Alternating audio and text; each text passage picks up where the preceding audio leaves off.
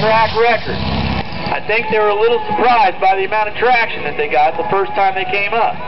Set the clutch a little bit different and actually a little too soft. By the time it hooked up, she's doing 150 miles an hour at the other end, but had a 120 60-footer.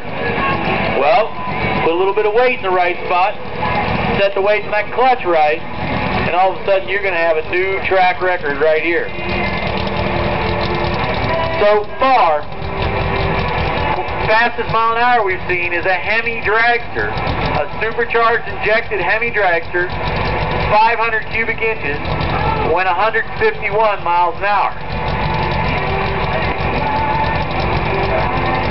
The ET record was set last weekend by Merciless Mouse.